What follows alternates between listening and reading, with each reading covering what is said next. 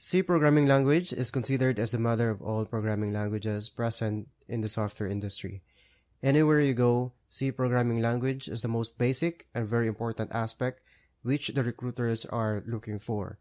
Hi, this is John from Programming Knowledge and welcome to this video tutorial series where you will learn how to go about programming in C language. In this tutorial, we will discuss mostly the important parts of C programming language. So these are the topics that are included in our C programming language tutorial series. So firstly, we're going to discuss the history of C and then to be followed by the installation of C. So I'm going to guide you through all the steps needed to start about programming in C programming language. To be followed by data types and variables. Of course, we're going to discuss the importance of data types and variables in C. And to be followed by C tokens. To be followed by preprocessor directives. And of course, we're going to learn how to write our first program in C programming language. And of course, to be followed by control structures. So as we all know, if you are coming from other programming language, you already have knowledge on control structures. So we're going to discuss that right here. And then of course, loops. We're going to discuss loops. And then pointers. And to be followed by functions. And then we're going to learn about escape sequence in C. And after that one will be the data structures. And of course, we're going to discuss strings, followed by structures and union, to be followed by memory allocation, and lastly is the sorting algorithms. So we're going to discuss that also in this particular tutorial series. So now let's talk about the history of C language. So history of C language is interesting to know. Here, we are going to discuss a brief history of the C language. C programming language was developed in 1972 by Dennis Ritchie at Bell Laboratories of AT&T or American Telephone and Telegraph located in the USA. Dennis Ritchie is known as the founder of the C language. It was developed to overcome the problems of previous languages such as B, DCPL, and other languages. Initially, C language was developed to be used in Unix operating system. It inherits many features of previous languages such as B and BCPL. C was originally first implemented on the DEC PDP-11 computer. So PDP-11 is a series of 16-bit mini-computers sold by Digital Equipment Corporation from 1970 into the 1990s. C programming language is known for its flexibility and versatility, allowing maximum control with minimal commands. So now let's talk about the features of C language. C programming language is the widely used language and it provides many features that we're going to discuss in this particular video. Number one, it is simple. C is a simple language in a sense that it provides a structured approach to break the problems into parts. Number two, machine independent or portable. So unlike assembly language, C programs can be executed on different machines with some machine specific changes. Therefore, C is a machine independent language. 3. Mid-level programming language. Although C is intended to do a low-level programming, it is used to develop system applications such as kernel, driver, and others. It also supports the features of high programming language. That is why it is known as mid-level language. Number 4. Structured programming language. C is a structured programming language in a sense that we can break the program into parts using functions. So it is easy to understand and modify. Functions also provide code reusability. Number 5. Rich library. C language provides a lot of built-in functions that make the development faster. Number 6. Memory management. It supports the feature of dynamic memory allocation. In C language, we can freely allocate the memory at any time by calling the free function. Number 7. Speed. The compilation time and execution time of C language is fast since there are lesser built-in functions and hence the lesser overhead. Number 8. Pointer.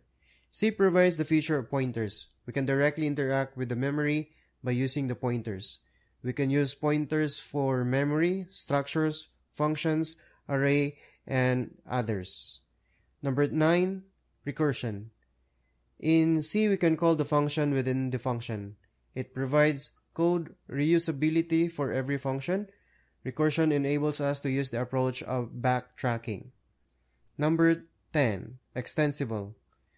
C language is extensible because it can easily adapt new features.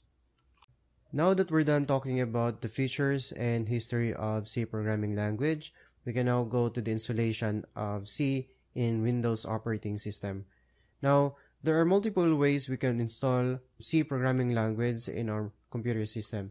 So the most basic way is to install Turbo C in our computer system. Also, if you're familiar with the Eclipse IDE, you can directly download GCC compiler and include C nature to our Eclipse IDE and continue working on executing C programs.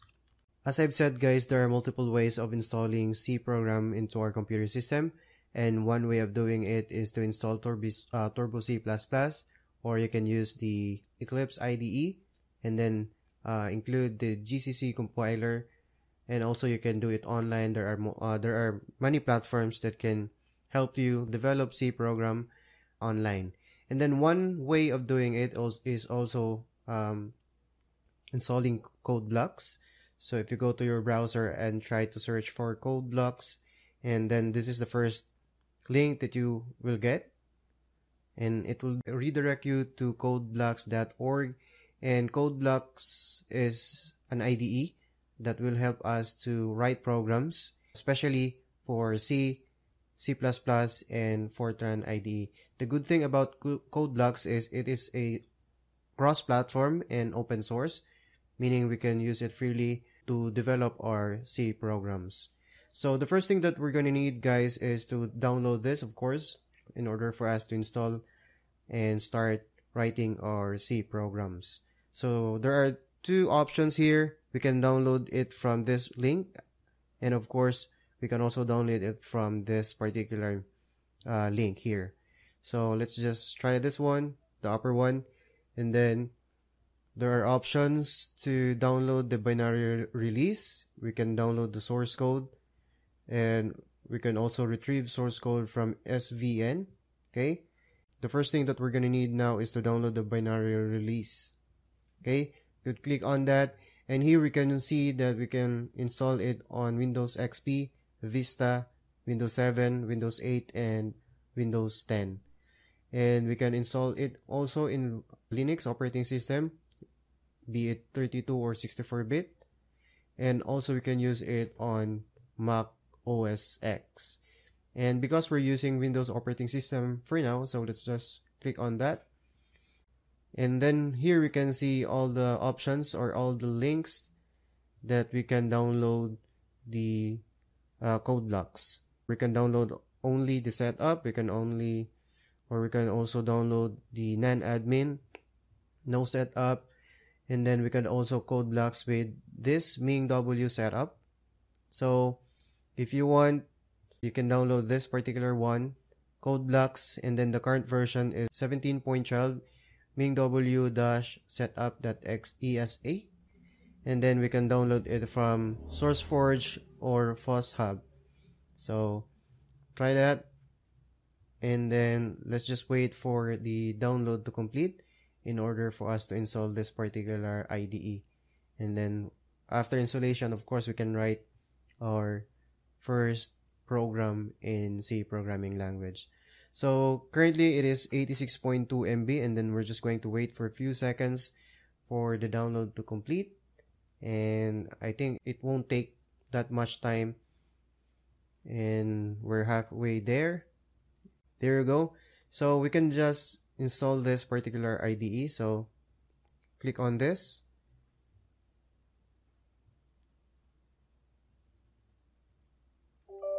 And yes.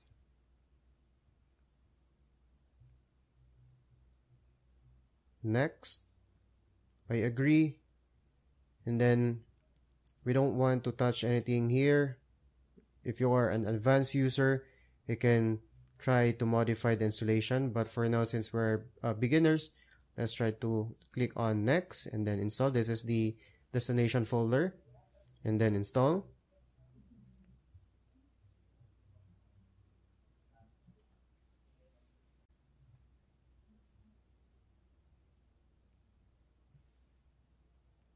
So there you go, installation is complete. So do you want to run code blocks now? Of course, yes.